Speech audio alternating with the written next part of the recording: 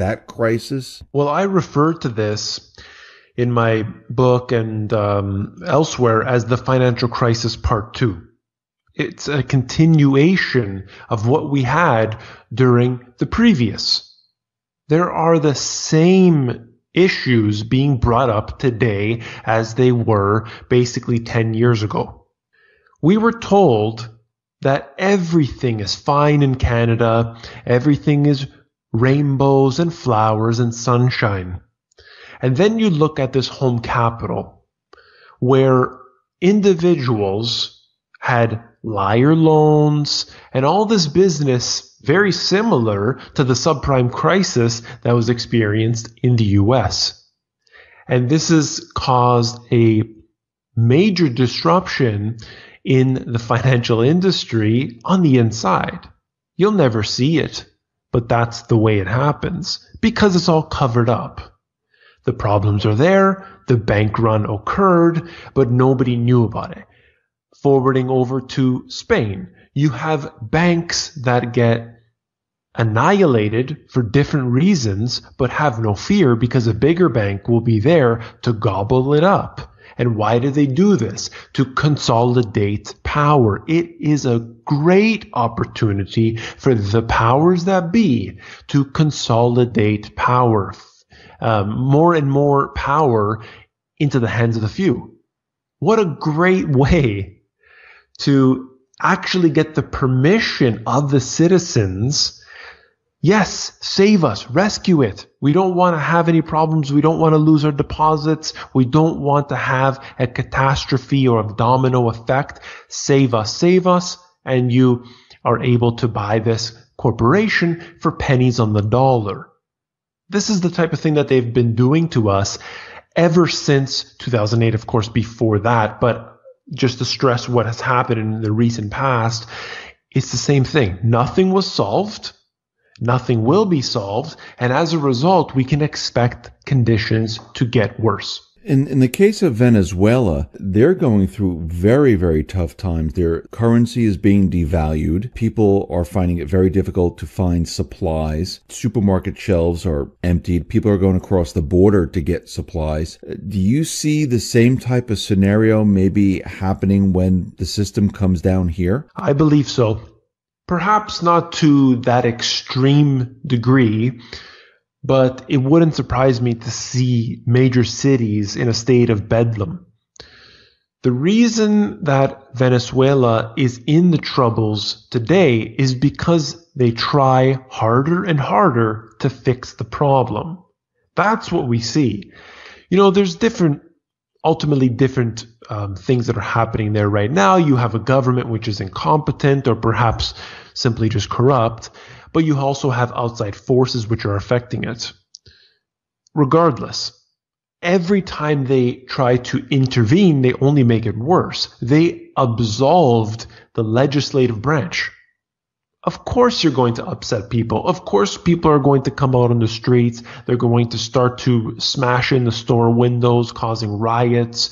Then you have a problem, and that is civil unrest. You have the military coming out to aid and support the police. You have the police obviously being there, smashing in some skulls, and nothing ever goes right after this. It doesn't ever get better. I assure you the conditions will continue to get worse. I have people contacting me from inside Venezuela, inside Caracas, and they're telling me just what you see in the news. They're confirming that. They're saying, I can't even go walk down the street without the threat of being mugged. Don't even think about going to a park. You'll definitely get mugged. You can't get food because by the time you wait in that 2-hour lineup, by the time you get to the front, there's nothing left. So you go to the black market. But guess what? You can't afford what those black market prices are. And this has happened very, very quickly. See, we look at let's say a price of a loaf of bread is $5. Let's just say, okay, maybe it's really expensive compared to what it was before, but you know what? No big deal. I can afford it even on a minimum wage salary. But what if you can't get there in time because it's all sold out. Now you go to the black market and that same loaf of bread costs you $100. Well, suddenly you're not eating bread. And that's sort of a simple example, but that's what's happening. So it's not just about simply that it's hyperinflated. There's a whole bunch of other layers to this, and people aren't really addressing that. Never mind the mainstream media, that's for sure. Yeah, that is true. I wanted to talk about the video that you created called Countries That Are Selling Their Assets to Avoid a Collapse. And I wanted you to explain to everyone why countries are selling their assets. What is the reason for it? And do they have to do it? Well, this is a plan that has been really put into effect since the financial crisis. I've noted this. I've been talking about it for quite some time. I've put it in black and white. I know what the situation is going to be. In order to have a wealth transfer from the individuals over to, let's say, the middle class, over to the elite, you have to engage in a series of crises that are very, very detrimental.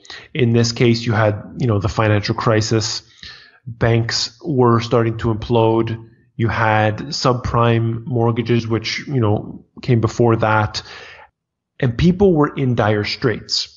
You had the sovereign debt crisis in Europe. None of those issues have been fixed.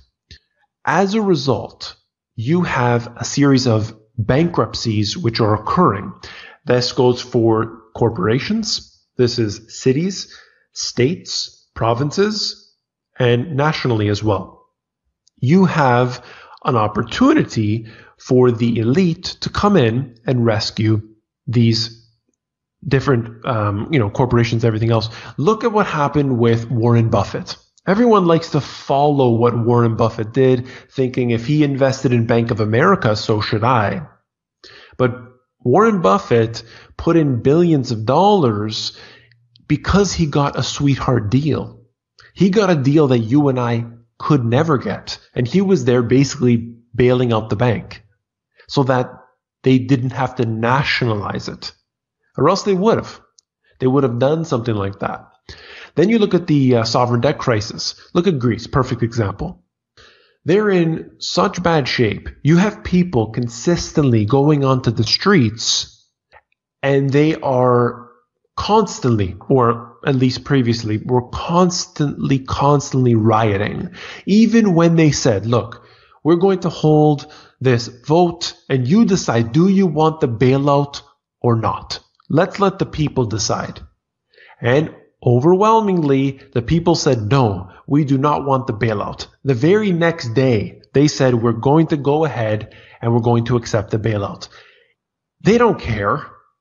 The government doesn't care about you.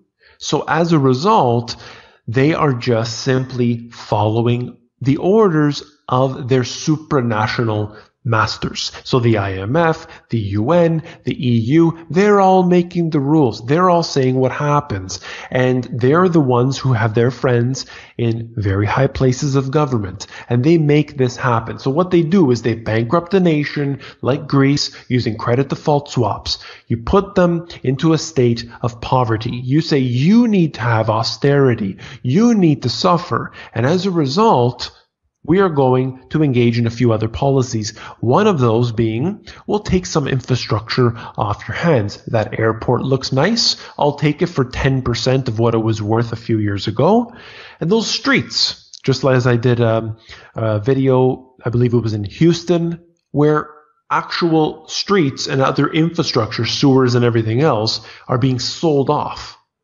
This is how it all works. You can transfer wealth from the public sector to the private sector, but you and I are getting the short end of the stick in both situations.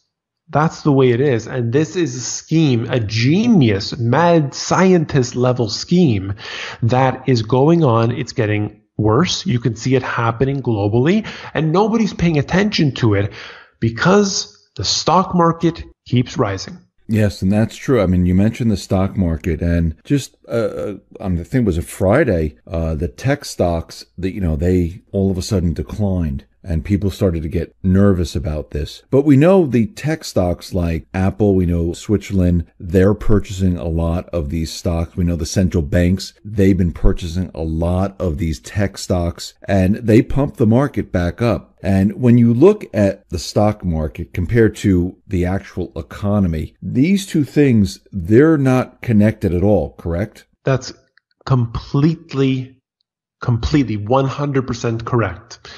There's no link now. There's no link in between the health of the economy and the stock market.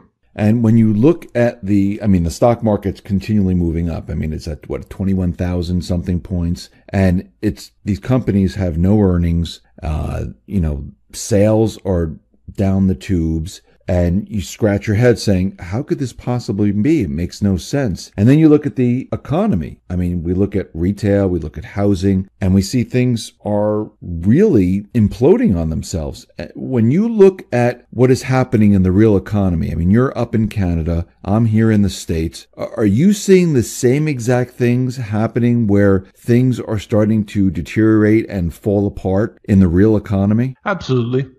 You can see that going on. Just take, for example, Canada. Canada as a nation, it's quite diverse, but let's just take Toronto and Vancouver. You look at this. The housing prices continue to rise, yet more people are in debt now than ever before. The most amount of debt ever. Let me say that. As a result, there's actually somehow less bankruptcies than before. How is this the case? Well, they've racked up all this credit card debt. They've been buying all these gizmos and gadgets, and they use the value of those homes in order to pay off those credit cards. So they take a home equity loan, and they just simply think, the housing prices will continue to rise, interest rates will remain low, and therefore, I've got nothing to worry about.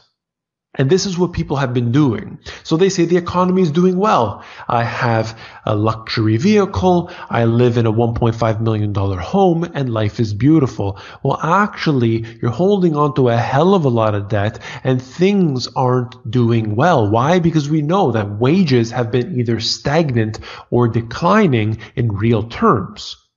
Then you take an area which has suffered, like the oil regions of Canada.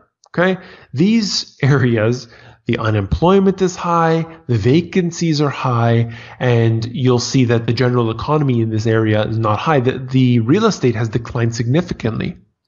So what we need to understand here is that it's not all a pretty picture out there. The stock market is doing one thing, but the actual economy, it's all over the place.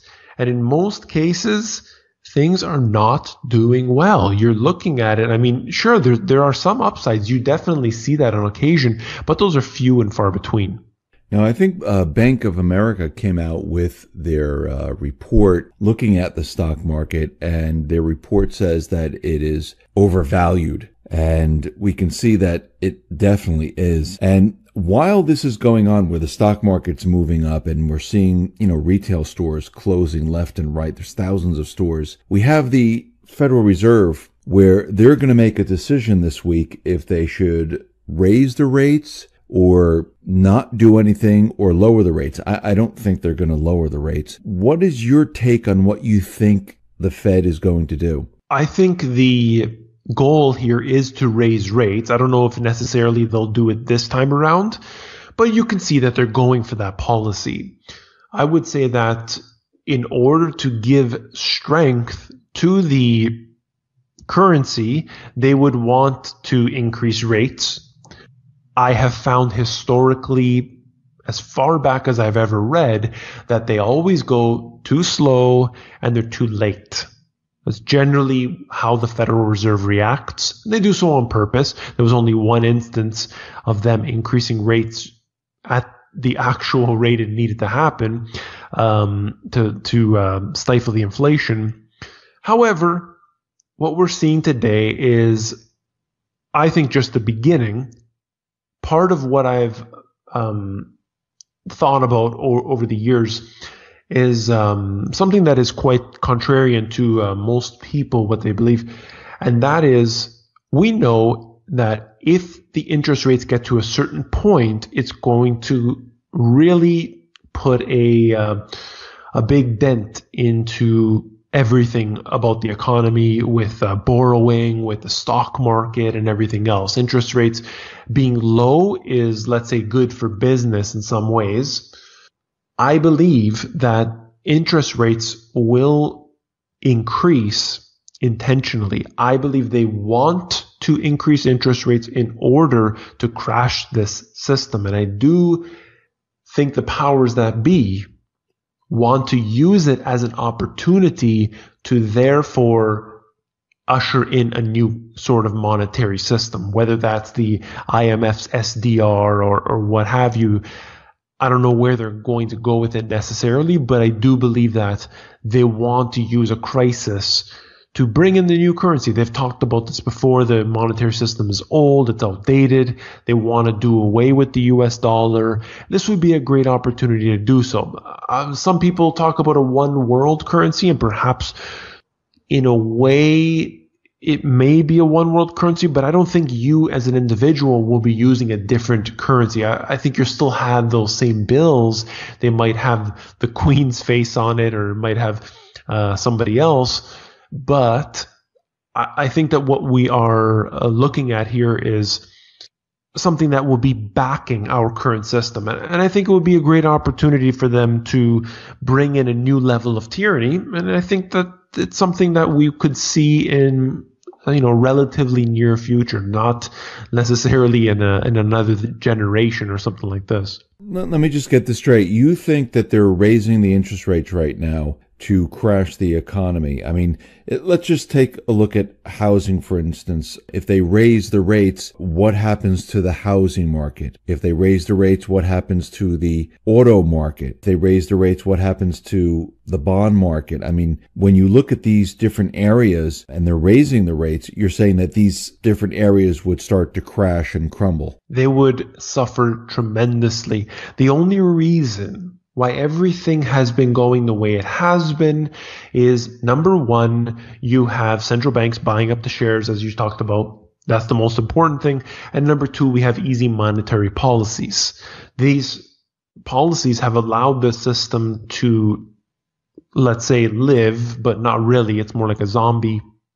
And the increase in interest rates is going to collapse the whole system. It cannot survive. It's impossible. I mean, the amount of money they would have to print would therefore hyperinflate the currency. And there's no telling, how long that would take. But I know the way I see it is, it's the only way out. So if the system does crash, and you're saying that we move to a different currency, an SDR, some people have mentioned that, what about cryptocurrencies? I mean, we see Bitcoin now, we see Ethereum. Do you think governments, central banks, do you think they would make the move to cryptocurrency? I really hope they don't. And that's the way I look at it. I would not want them to hijack something that could be really good, because, and I don't know who's behind all of this. I think it is more of a free market than anything. I think that's what's happening at this time anyway. I don't want the bankers and the governments to get involved in it. I think, a lot of people think that, great, it's going to create more market cap increase. Personally, I don't want them to have anything to do with it. I want them to consider it to be the enemy's tool and everything else. I want them to get as far away from that as possible and leave it to you and I. And even if the price, would be just a fraction of what it would be had the bankers and everybody else get in on it, I'm fine with that. I think it's a tool that you and I can use, and they should stay away. Now, I do think, however, I don't have to think, I've seen it already, that central banks and governments have been getting involved in either blockchains. They've been talking about cryptocurrencies. The Bank of Canada did a report on it not too long ago. You saw what Russia is doing. In fact, quite a few governments around the world have been talking about it. And blockchain is a very sort of, it's a wide term, but at least it shows that they're interested. And I do believe that it is something of the future, regardless of, how it's implemented and how important it becomes. I think that this is something that governments want, because right now money can really be transferred without the knowledge of them, and they want to tax it. They want to be able to know exactly what's happening. They also want the security for themselves too. That's important. But I think they'll create their own systems. I don't necessarily think that they'll start using Ethereum and Bitcoin. Maybe they'll branch off of it, but I don't think they'll necessarily want to use the same ones that we use. I think perhaps they'll be creating their own, which altogether is probably bullish for the price of cryptocurrencies. So I think it is a good thing. So let me ask you this about cryptocurrencies. I look at Bitcoin as being like equivalent to gold. I'm not saying Bitcoin is gold, but I'm just looking at saying, all right, Bitcoin is gold and Ethereum is silver. And I look at these two, and these are not regulated. They're not manipulated by the government, by the central bank. Open source where people, and decentralized where people can freely trade and there's no regulations attached to them. And we see Bitcoin and we see Ethereum moving up in price. Now, I look at this and say, if this was gold and silver, this is what we would be seeing right now. We would see them continually rise and rise and rise, and saying, okay, guess what? The dollar is being devalued. This has more value and it's moving up. I know gold and silver is physical, but I'm looking at this to show that, hey, we can see the difference between something that is manipulated and controlled and something that is completely decentralized and unmanipulated. We can see how things, reach their true market potential without central banks or anyone else touching them. And I think right now with the cryptocurrency market, I think it's very young. I think there's a lot of work that still has to go into it. And I think that the governments, the central banks around the world would like to take hold of it, but I don't think it will be possible. So when we look at this entire economy and we see what is happening right now, what would your advice be to people who want to get into cryptocurrency? I believe that people should do their own due diligence. I don't think it's not a good place to store all of your savings. I would say that. I think that we need to be very diversified. And I'm one that says you need to be diversified even within the asset class itself. So should you put all of your cryptocurrency part of your portfolio just Bitcoin? No, I think you should spread that out a little bit at least. Same with precious metals. If you own gold and silver, are you diversified within precious metals? No, you should own different types of gold and silver, different types of coins, different bullion, junk silver, common coins, whatever you want to call them. Different levels of diversification and small denominations as well. The same with the cryptos. You want to have your money in different places.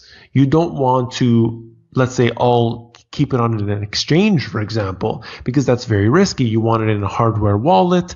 You want to have some, perhaps on something like a blockchain.info where they suggest that your keys are not stored with them and so forth. Diversification. Do it that way. And I think that you should start small, and I really believe that take it slow. I know that it's anything but slow at this time. You could see the price going astronomical. Having said that, I believe that people should look at the different events that are going to happen, that events that we know are going to happen in the near future with cryptos. For example, you have what's called, for those who don't know, it's a hard fork, and that's an event coming up in the in the near future for Bitcoin. There could be some major volatility at that point. There's also an event that's going to occur with Ethereum later this year, potentially, where they're switching over to what's called proof of stake. These here are major events that occur, just like the Mt. Gox issue that happened previously. Now, I don't know what's going to happen in terms of, is the price going to go down or up at these points? I don't know. But these are the major events. If we can make it past these major events, I see the price continuing to rise. So that's the type of thing that you need to be aware of. Any major events that are occurring, and to be able to spread your money around. So if something's happening in Bitcoin, you also have Ethereum and you have Dash and you have other ones that you're not so worried. And you don't want to necessarily throw all your savings at it in the same place. It's just too dangerous. Nothing is bulletproof. Look at gold and silver, for example. If somebody was actually counting on the appreciation, you're probably not too happy if you've held gold over the last few years. But of course, like I always have said, you don't want gold and silver because you think it's going to be worth more tomorrow. You want gold and silver because they maintain value over a long period of time. They are a store of value. That's the important part. Now, there's many people out there that are looking at Bitcoin and the cryptocurrencies, and they're saying, well, this is just one gigantic bubble and it's going to pop. When you look at it, do you think that we're in a crypto bubble? So the prices right now, I would say that they've gone too hot too quickly. You know, when it was several months ago, I was actually saying on my YouTube channel how everybody should pay attention to this bull market because it's a lot more steady and it's not so crazy as the last one. And now here we are today seeing the prices go crazy yet again. There's a lot of euphoria. There's simply, it has gone too hot too fast, but that doesn't mean that it cannot continue. I think that a lot of people are speculating on it right now. I think that's a problem. But it doesn't mean, let's say Bitcoin reaches $6,000. Well, if the price crashed by 50%, it would still be at $3,000. So you're looking at it like that. It's, the same with gold and silver. I've always said, don't try to time the market because it's too difficult. If you feel that it's a good thing to invest in, you just put your money there and you wait, and then you decide if you want to sell it at a later date or not. At the same time, we can use the cryptocurrencies like Bitcoin as a medium of transaction, as a method of transaction. There's a lot of ways. You can get your debit card for Bitcoin, so then you could just go to the store like you normally would, except instead of taking it out of the bank, you can use your Bitcoin dollars or Bitcoin currency. This is a good thing for the future of cryptocurrencies as more and more places are adopting it. You can actually see that there are many Bitcoin vending machines all over the place. They're taking a higher percentage at this time, but look, it's new. It's something that's going to happen. You can go right in, put your cash in there, and you can have that cash be converted to Bitcoin, and it's simply done there without any sort of identification needed or anything else. It's all under the table. I think it's good. I think the fact that people in an area like China that has capital controls, they're able to use Bitcoin to move their money out of the country.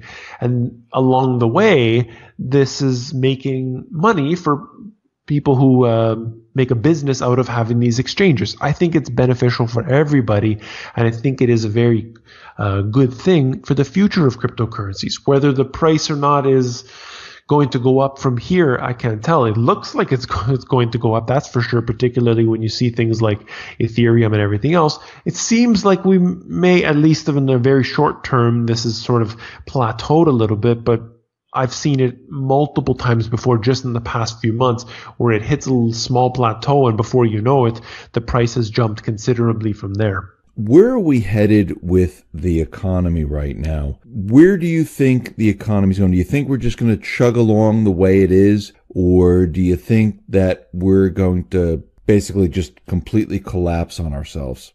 I think it'll be a continued slow rot. The only thing that would prevent this from happening is if we have a major event like a war or some sort of, riots or anything like this that takes place that spooks somebody.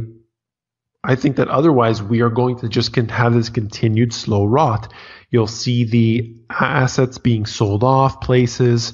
You will see more and more unemployment, real unemployment that is. You see a lot of people who are simply, they've had enough. They've had enough of all the banking establishments. That's part of the reason why cryptocurrencies have risen so much. People don't want anything to do with the system. And you can see that. How many people are starting to go off the grid? You know that people don't like the system. They don't like the bankers. They don't like any of the so-called elite ruling over them. And that's sort of become a trend. And this is a good thing. So I think that there's sort of this faction that has been created over, let's say, the last 10 years or so, and it has been picking up. The economy is not going to do well. I don't believe it will. I look at it like if we had removed all of the central bank financing of the bubbles that have been created today, the economy would show its true self.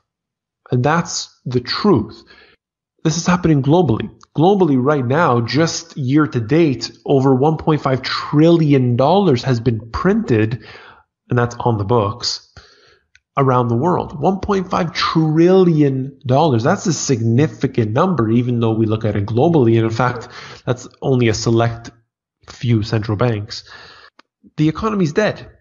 The economy is completely dead, and we're just pumping blood into a carcass. It looks like it's alive, I guess, but it's really not. And the only thing that would fix this up is an economic detox. And I don't see that happening anytime soon. Unfortunately, that's where we have a lot of people going off the grid, and I think that is a good thing. I refer to it as becoming self-sufficient. I think that's the solution.